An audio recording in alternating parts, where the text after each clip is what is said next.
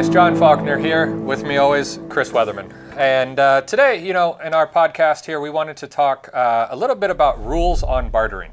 A couple weeks ago, we talked about items for bartering, things like that, our top 10 list of things that we like to barter with. Yep. This is kind of a follow-up to that, because it's not just about the items. No, there's a lot of rules that go into this. A lot of things you need to consider anyway. Right. I mean, at least considerations if we don't want to call them rules. Yeah. There's a lot you need to be thinking about because it can be a dangerous time. Yeah. So.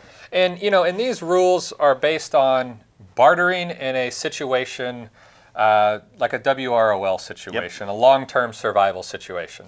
But a lot of them also stem from what we've gone through in life already. Yeah. Buying a used car, playing poker. Going to the flea market. Going to the flea market. Things like that. Yeah. Bartering is not much different than. No. As long as you follow some of these rules. Yep. And if you don't, that's where issues can come about because of the situation that you now find yourself in. Yeah, like you're talking about when you're gambling, playing cards or something, there's tells. Well, yeah. Bartering can have tells too. Right. The only problem is with bartering in a WRL situation, you may not just lose your money. Yeah. Yeah. So that's why Chris and I came up with 10 rules for bartering, and it's fun. Chris and I, we take a lot of long road trips together. Yeah. And this is the kind of stuff that we usually start snowballing on, and conversations just roll. This is the stuff we'll say in public that comes out. That's right. So, all right. Rule number 1, do not trade at your location. Exactly. Whether that's your house or your bug out location or whatever, if you're laying your head there at night, it's not a place you want to be inviting people to come make trades, because you're inviting unknowns in, which we'll get to that in a little while too. But find a third-party location, neutral ground, someplace where you both can go meet, and then don't do it at home. Yeah, and I will say, a lot of these rules also have to go with trying to keep the tension levels down as much as possible. And if somebody is coming onto your property, if they're walking through gates, if they're seeing other people, their anxiety starts to rise. Well, and two, everything they see is intel that they're gathering. Right. If they can exactly. get a That's count on people, part. if they can get a count on positions, weapons, the disposition of everything that you have, that's really bad news. You don't want to be doing that either. Yeah, and a neutral location evens all of that out. Yeah. You're not walking into their place. Yep. They're not walking into your place. So rule number 1, do not trade at your location. Find a neutral location in order to do your bartering at. Yep. Number 2, do not show all you have. Yeah, I mean, if you're going to be meeting someone to barter, number 1, I would say do not take more with you on a barter trip than you're willing to lose. Yeah. And by lose, I mean as in get nothing in return for. So take the minimum amount you think you're going to need. Yeah. And make it look a little desperate. This is all I have. This is all I got. Because if they know you have more, they're going to come looking for it. What I like to do, and it's the same thing, even put this back into everyday life. Whenever I travel, whatever cash I have on me, I distribute it between my backpack, a couple of pockets, my wallet, so that if for any reason I was approached by somebody that had a firearm or something, hey, I can reach into my front pocket and say, here, dude, that's all the cash I got. And usually they'll just leave. You know, but if you just pull out, hey, I got $1,000 with me and it's all in my front pocket, it's like, do you mind if I give you 200? Will 200 make you go? No, they're taking everything. Yeah. And when it comes to like a barter situation, you can do the same with, hey, you might have some medicine, ammo, liquor, anything like that. Cigarettes, whatever. But you can have it distributed in your pockets and in your backpack in different locations to where you can start with, I got 4 of these. Yeah. Chris, I have 4 and that's it. And if Chris is really shrugging his shoulders and, pulling on his beard, I might be able to say, I might have 1 more in my backpack. Would that sweeten the deal? But if I open my backpack and Chris sees 10 bottles of Jack, Chris's new number is now 10. Exactly, yeah. So where if you break these apart a little bit, stash them in different locations, it gives you a little bit of the upper hand by not showing everything that you have. Well, and have a little variety with you too, because like you said, where 4 mini bottles of Jack might not have done it for him, but then a pack of marbles thrown on top, hey, okay, that might have just done it for him, you know. Or whatever it is, you know, we could be talking food and diapers, depending on the situation of the people. Exactly. But, you know, have a little bit of variety with you just in case, too. Yeah. So, but, yeah, like you said, definitely don't just fill a backpack full of crap and walk up and just open it on the ground and be like, let me see what I got in What's here. What's Santa got in his bag today? So number 2, do not show all that you have. Yeah. Number 3, do not go alone. Absolutely don't go alone. And we got a couple other security things that come up later, but if you're alone, you don't know if they've brought other people. Yep. And you're much safer to assume they will. Ideally for myself, I would go with one person who's going to be standing behind me, whoever's conducting the trade, pulling security, and then even a third overwatch someplace else, probably with a scoped rifle watching everybody, and assuming at the same time they're doing the same thing. Yeah. So, because everybody's going to be nervous, you know, and until you build some relationships, and even then, you've got to be careful with those, because as they progress, you can be lulled into a sense of comfort and complacency, and it can end badly. But yeah, you need to have security. Yeah, and you know, and when you're going alone, your eyes can usually only be focused in one direction. You know, and I got a friend that can do both. We all have one of those friends. You gotta like, yeah, back over here. Look at me with a good eye. Over here. But you know, when you go alone, there are going to be times where you have to look down. Oh yeah. When you have to examine something. When you're going to kneel down and dig into that backpack. Right. You know, and that's usually where you find a club over the back of the head or something, if that's what their intention was coming to this the entire time. So definitely, you know, going alone is not a good idea. No. And I think it's always easier also to, if a situation ever gets heated, I believe it's usually easier for 2 people. If me and Bob are getting heated over a trade that we can't make, if Chris has no valuable interest in our trade, Chris is always there to try to cool things down. When it's just one-on-one, that's usually where it gets heated, and it doesn't stop, it just escalates to a point. You know, so a third person can always help neutralize a heated situation, I believe. And it will keep them potentially from acting rash, because I might be able to kill him, but his buddy's going to kill me. My buddy might then kill that guy, but the bunch of us are dead. Yeah. So number 3, do not go alone. Yeah. Number 4, go early. Yeah, back to what I said a minute ago about we're going to have some more security points in here. I would go early to put eyes on the meeting place. Yep. You know, a couple of hours early even, just to see, do they do the same thing? You know, or are they moving guys into the tree line, or do 15 people show up and start hiding around the place you're going? You know, these are all things you would like to know. Yeah. And in this world, it's just some of your time, and you know, your time is worth way more at keeping you alive than it is spent doing anything else. So it's a pretty good investment. And you know, and the going early thing, just like Chris said, I think it negates a lot of traps that you could potentially walk into. So, you know, never be late either, because being late also just starts people makes them nervous. And it makes them nervous. Starts making them nervous. They think they've been set up for something, and then when you finally do show up, you're already working at a deficit. Yeah, you're already starting below par. Yeah, if you start every negotiation with "I'm sorry, I'm late," you're already starting on the downside. And you know that works in real life today too. It's true. I mean, I'm just saying. It's true. Sorry, I was late. Yeah, you're always late. Okay, so number 4 is go early. Number 5, do not trade out of desperation. Yeah, and that's a hard one, because you know sometimes it's unavoidable. By the nature of bartering, you're trying to get something that you don't have. Yeah. And the nature of that thing will obviously scale desperation accordingly. You know, if you've got a child at home who's got a raging fever and is very ill, you really want some antibiotics or maybe some Imodium or whatever that's going to help them. You know, you really want that. So you're going to be a little desperate, but you need to try to hide that desperation, tone it down, because obviously the more desperate you seem, the more expensive whatever it is you're after is going to get. Yeah.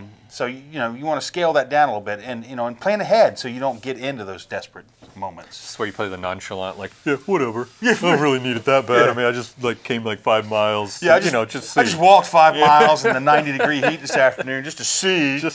If you had some antibiotics. But you know, when I honestly believe that most Americans are good-hearted people and will help in situations.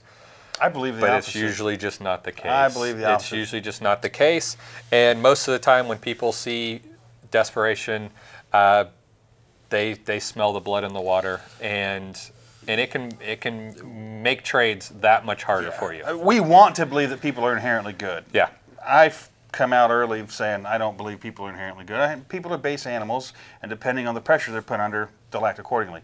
Hurricane Michael just passed. Prime example. The looting is rampant up there. Yeah. The police up there, was it Panama City, shot a guy already? Yeah. And I read an account of a guy that was in a shelter.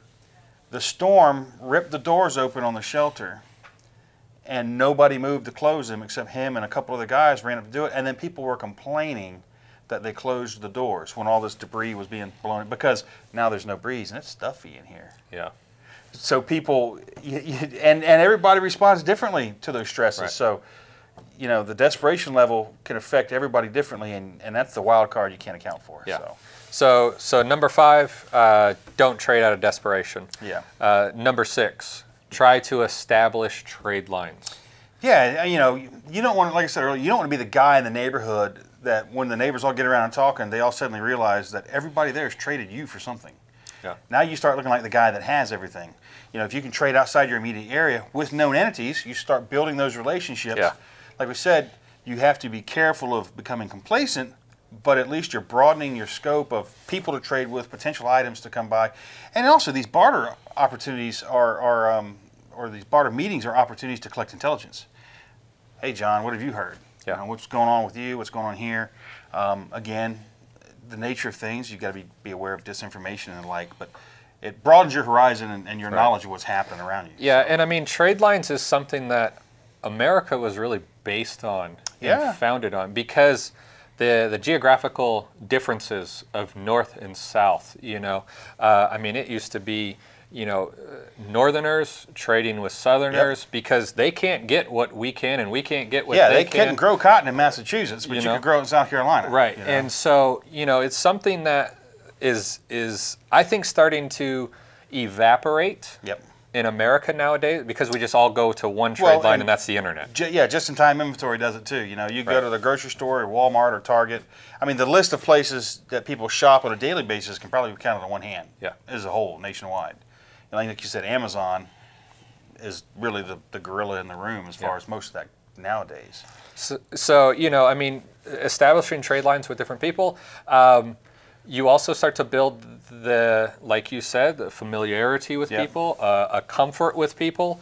And two, if you need something that you can't find, now instead of you out looking for it, you can put that bug in the ear of 5, 6, 7 other people. Hey, I'm looking for some of this. They may not have it, but now they're asking 5, 6, 7 other people, and it might find its way to you. So it's another good reason to establish this. Yeah. And I believe that trade lines are like a spider web. Yep. They just keep expanding out. It's the greatest pyramid scheme. Truly is. So number 6 is establish trade lines. Number 7, have a barter inventory. Yeah, you want an inventory of goods to trade that is outside of your daily needs consumptions. Because if you're trading the stuff that you need to eat or drink today or tomorrow, now you're trading out of desperation. We just talked about that. So, and two, you can keep some of those weird things in there that you're not going to sit around and get drunk all day every day. I mean, at least I hope you're not. You might for a little while, but that'll get old. But having alcohol, tobacco, coffee, sugar, tea, hygiene products, soap, toothpaste, toothbrushes, all that kind of stuff. Pretty much our whole top 10 barter items list. Pretty much our top 10 barter matches, Bic lighters, all that stuff that you can trade. And two, a lot of these things, if you've got a 5th of Jack Daniels, don't take that 5th to go trade it. Pour it off into something. Get some smaller containers, pour it off. Anybody can crack that lid and be like, yep, that's Jack. So, same with like matches. Break them out of that 500 count box and put them in smaller quantities. Take them out and trade them. But have stuff dedicated to them. Yeah, and the other part of your barter inventory is make sure that it hits a lot of broad topic areas, categories. Listen, you might have a 55-gallon drum of 9mm ammo. But if you go to Chris and you're like, hey, I got 9mm, he's like, I don't need any 9mm ammo. You're like, I shoot a 45, I don't need 9mm. But I got 9mm ammo. You're like, I don't need, and if that was your entire barter system was 9mm ammo because you thought everybody's going to need ammunition. Everybody's going to need it. You want to be able to have it broad where I can go to Chris and say, what are you looking for? Or I can just listen to Chris talk and go, I got some of that. Yeah, you don't need, all right, you don't need 9mm ammo. What else do you need? Yeah. You know, well, I'm looking for some fish hooks. Oh, okay. And so, you know, having broad categories that base around food, water, hygiene, clothing, ammunition, weaponry, like we talked about, tools, you know, things like that. Seeds. The broader you can make it, the more appealing you are potentially to somebody else. You don't want to become the one-trick pony where it's like everybody knows all you have is ammunition, that's it, because they're not going to come to you for anything in a bartering situation. No. And it will decrease dramatically the value of your 55-gallon drum of 9mm ammo. You'll find yourself trading off thousands of rounds for things that you could get much better deals on if you had, say, a Bic lighter, if that's really what someone wanted. Yep. So number 7, have a barter inventory. Number 8, never go straight back home. This goes back to our security, you know. So we said go early so you can put eyes on, potentially establish some overwatch security. As a barter's wrapping up, I would even go so far as to say have hand signals so that your overwatch would know you're wrapping up. They can then go set up on your exfil route so that when you leave, you walk past them, and if bad guys or the other guys are trying to follow you, they'll know about it. Yeah. You know, and don't take the same route home that you took in. You know, you got to vary these things, and you may even want to do a double whole back. 360 degree circle back on them to see if you're being followed. And it sounds, you know, like paranoid or tough guy stuff, but you know, in a world without rule of law, these are legit things you need to be considering. Yeah. Because there are no second chances, and you know, it's like the old saying goes, you know, treat everybody you meet politely, but have a plan in place to kill them. You know, and it's just the way we're going to have to live if this occurs. And you know, and it's one of those things where you're trying to give the smallest portion away as possible. I mean, that's the rule of bartering. And without letting on how much you really have. Yeah. And if people start to notice, this guy's got quite a bit of stuff. Every time we talk to him, and he's got different stuff. And he's always got something else. He always has just the right thing. Right. You know? They're going to start to pick up on that. And I think one thing that's really overlooked is a lot of people think that a lot of people are real stupid. No. Like, we think a lot of criminals are real stupid. Yeah. They're really not, you know? Yeah. And you have to make sure that, because this takes not only your safety into consideration, takes your family's safety into consideration. That well-crafted home that you were able to stay in after things collapsed. Yeah. You know, you bugged in because you're well supplied, you're well set up, everything's going great. You could very well find it under siege, you know. And to the bad guys, they'll be just as likely to burn it to the ground to deny you having it as they are to walk away and leave you with it. Yeah, so. I would definitely agree with that. So, you know, number 8, make it simple. I mean, you know, never go straight back home. Yeah. Double back if you got to, and do things like that. Number 9, never push your luck. Right back to the poker table. Yeah, right. Yeah, we were talking about the poker table earlier, and this is a good point because, you know, back when I used to day trade stocks, we had a saying, and it was pigs get fat, hogs get slaughtered. And the greedier you are, the more risk you run, and that goes with everything in life. So, you know, if you're making a trade, and the other guy is starting to put up a little resistance, like you keep asking for more and more, you know, eventually you may blow the trade altogether, or you may even offend somebody, and in that world, offending somebody has far different connotations than it does in our polite, civilized world. Yeah. So yeah, don't push somebody too far. Yeah, and don't take advantage of them. Yeah, and I think that the biggest thing with pushing your luck is, you know, going back to poker, it's pushing your chips all the way in. Yeah. You know, right after the flop. I mean, just trying to push people over the edge, because somebody will call your bluff. People will call your bluff, and also, remember, we're trying to establish trade lines here. And if somebody feels like they're always getting bullied almost, getting pushed, you know, in a direction they don't really want to go, they're either going to stop or they're going to push back. Right. And usually when somebody pushes back, that's when they call your all in. Yeah. And they have more chips than you do. Yeah. And you find out they got that flush that you don't have. You know, and so, you know, the one thing about bartering is we always want to feel like we walk away winning. That's the biggest thing, you know. To where if you feel like you have to keep pushing it in order to have that feeling, it's going to bite you in the butt. Well, and two, you can begin to alienate those you're bartering with. Yeah. People will just stop. No, I'm not trading you no more. You're an asshole. I'm not trading with you no more. Yeah. And you don't want to do that. And two, the community will be talking. You don't want to go trade with that guy, man. Yep. He really took advantage of me, and I needed it, but he took advantage of me. So, you know, like Jon said, we want to come out feeling like we win, but both sides can win in these deals. Yep. You get what you needed, I get what I needed. Yeah. You Until know? next time. Until next time, yeah. So there's nothing wrong with that at all. So that's number 9, never push your luck. Number 10, do not trade with strangers. Yeah, I would avoid the new guy that just pops up on the block and is interested in starting to barter because he's an unknown entity. You don't know anything about him. You don't even know where this guy lives or anything like that. And just so you know, we're considering strangers like, hey, I've lived in this house for 10, 15 years, and I've never seen this guy before. And all of a sudden, he's walking down the street wondering if I have something to trade. Yeah. We all have that neighbor that we're like, hey, yeah, he's lived there 10 years. I don't even know his name. Yep. You know, that's not really a stranger. No. You know, you might have to go up and be like, I've lived next to you for 10 years. Yeah. I don't know your name. I'm Jon. Yeah. But we wave at each other every day on the road, but I don't know who the hell you are. So, yeah, I always wave at you like you're mowing your yard really good, even though you're like, those lines are way all the way.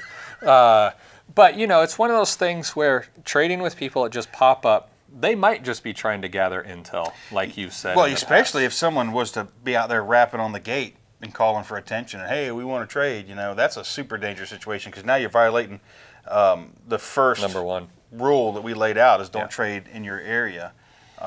And you're trading with a stranger now. Now you're starting to stack the deck against yourself. So, you know, it's better to go with known entities. And it's once again, you know, it's trying to, I think this rule, number 1 or number 10, trading with strangers, it really falls in line with a couple other ones, you know. Because you just don't know where these people are. You don't know if they're trading out of desperation. You don't know, you know, where they come from, who they are. Or if they're just out conducting a recon. Exactly. You know, so there's a lot of things that you could fall into a trap just because, you know, you felt like you needed to when you really don't, and that's as long as you follow the rules. Yeah. So, so number 10, guys, don't try to trade with strangers. Yeah. So those are our top 10 rules that we, you know, kind of came up with regards to bartering. If you think you got any other rules that need to be added to the list, feel free to comment below. Make sure you like the video. If you got any other questions or comments with regards to bartering, leave them below as well. And I hope you guys enjoyed this. Have a great one. Till next time.